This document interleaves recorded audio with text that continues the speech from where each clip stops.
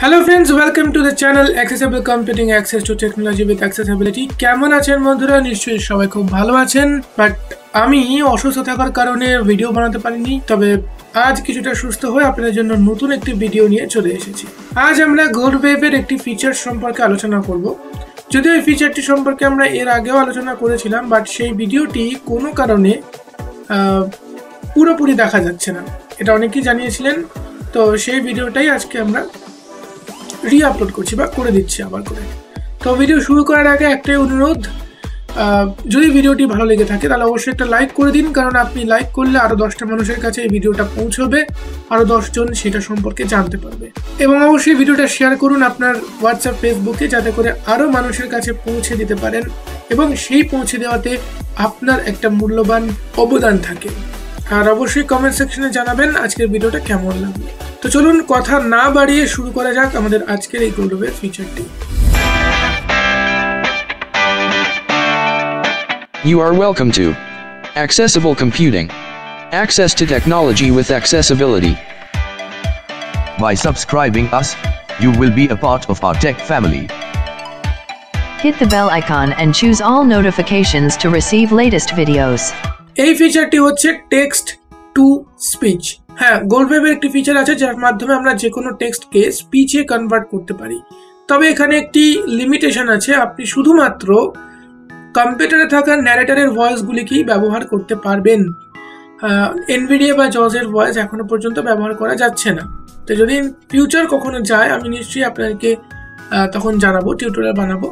তো আপাতত আমি GoldWave 6.52 ভার্সন ব্যবহার করছি এবং উইন্ডোজ 10 ব্যবহার করছি, আর স্ক্রিন রিডার হিসেবে ব্যবহার করছি এনভিডিয়া।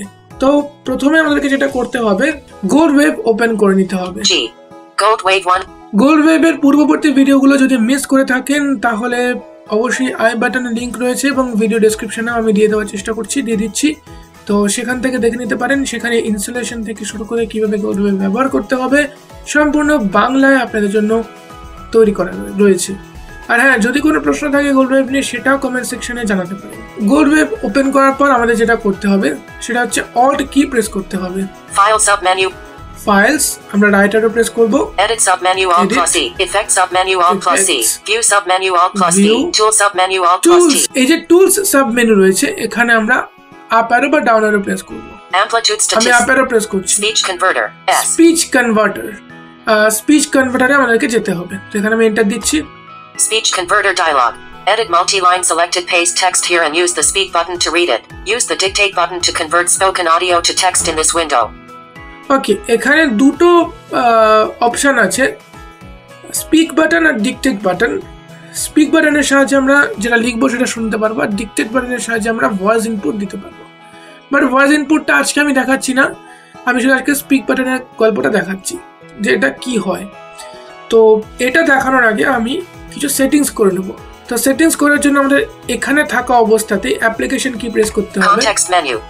তো এবার আমি আপ অ্যারো ডাউন অ্যারো করছি। Stop F8 on a dictate. Voice settings. Speak to file. Voice settings. এই যে ভয়েস সেটিংস রয়েছে, এই ভয়েস সেটিংসে আমরা জাস্ট এন্টার প্রেস করব। Voice settings. CTRL plus P. Voice settings dialog. Rate. Hertz. Combo box Microsoft David English. এই যে এখানে সবার নামগুলো দেখাচ্ছে, Microsoft David English United states, Microsoft Ravi English India, Ravi English India, Microsoft here English India, Microsoft mark English United, Microsoft voice রয়েছে, যে কটা voice এখানে দেওয়া আছে সেগুলো রয়েছে। তো আমি জাস্ট এন্ড প্রেস করছি। মাইক্রোসফট জেরা ডেস্কটপ ইংলিশ ইউনাইটেড, এই জেরা আমি এটাকে রাখবো এবং এবার আমি ট্যাব প্রেস করছি। Edit selected 0.0। আচ্ছা, 0.0 ভলিউম মানে হচ্ছে এখানে হাইয়েস্ট ভলিউম। যদি আমি ডাউন অ্যারো প্রেস করি -0.4।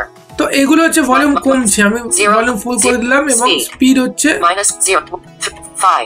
-5 হচ্ছে একদম টপ স্পিড, আর 0 হচ্ছে মানে মিডিয়াম স্পিড, মানে 5 হচ্ছে 100% আর 0 হচ্ছে 50%। আমরা যদি জজ বা এনভিডিয়ার কথা ধরি, এবার আমরা ট্যাব প্রেস করব আবার। pitch edit selected 0 পিচটাও ঠিক একই সেম। 0 মানে হচ্ছে 50%, 5 মানে হচ্ছে 100% আর -5 মানে হচ্ছে 0%। আমরা আবার ট্যাব প্রেস করব। ওকে বাটন, জাস্ট ওকে বাটনে স্পেস বার প্রেস করছি। Speech converter dialogue, Edit multi-line.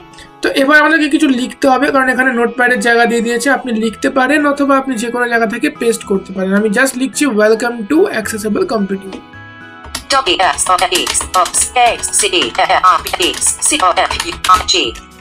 তো আমি জাস্ট লিখে দিয়েছি ওয়েলকাম টু অ্যাক্সেসিবল কম্পিউটিং। এবারে আমাকে কি করতে হবে, এটা শুনতে গেলে কন্ট্রোল টি প্রেস করতে হবে।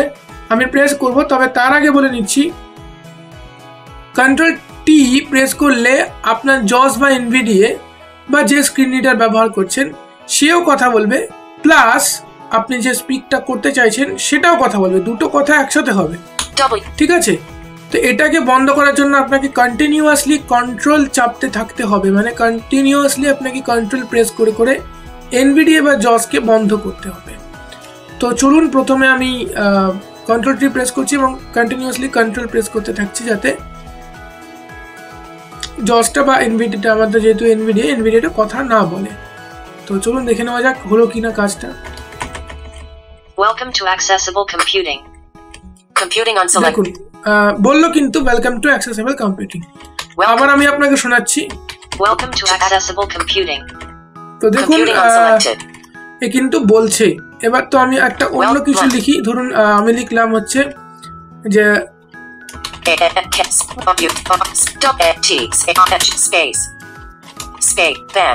Thank you for watching. ঠিক আছে, এবার আমি একটু ভয়েস চেঞ্জ করছি, আমি কুইকলি চেঞ্জ করছি voice settings cancel okay but pitch. আচ্ছা, ভয়েস সেটিংস আপনারা শর্টকাট করতে পারবেন কন্ট্রোল পি প্রেস করে। Speak volley rate her combo Microsoft David Desktop English Microsoft David English you Microsoft Zero Desktop Microsoft David Desktop English you know আমি suppose এইটা করলাম, এবারে আমি এন্টার দিয়ে দিচ্ছি, জাস্ট আপনি এন্টারও দিয়ে দিতে পারেন। Speech converter dialog edit multi-line thank you for watching।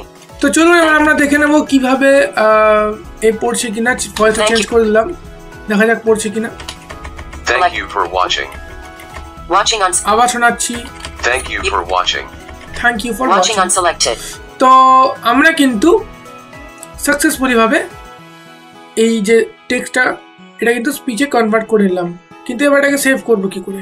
Save করার জন্য আমাদেরকে জাস্ট যেটা করতে হবে সেটা হচ্ছে অ্যাপ্লিকেশন কি প্রেস করতে হবে, context আপ অ্যারো প্রেস করছি আমি, stop f dictate voice speak to file ct speak to file. এই যে স্পিক টু ফাইল যেটা আছে, যেটা শর্টকাট কি speak হচ্ছে to file ctrl plus f control plus F. আমরা এটাও প্রেস করতে পারি, কন্ট্রোল প্লাস এফ প্রেস করলেও চলে আসবে। Speech যেটা আমি converted। করছি file name combo box collapsed edit alt plus n blank। তো এখানে জাস্ট ফাইল নেমটা দিয়ে দেবেন। ফাইল নেমটা ধরুন যাই কিছু ডেমো ফেমো কিছু লিখলাম আমি, ধরুন save as type Save as combo type। box m mp3 mp3 ফরম্যাটে সেভ করতে চাইলে mp3, ওয়েবে করতে চাইলে ওয়েবে, যাতে খুশি সেভ করে নেবেন। সেভ করে নিলেই আপনার এই যে স্পিচ এটা কিন্তু একদম রেডি হয়ে যাবে।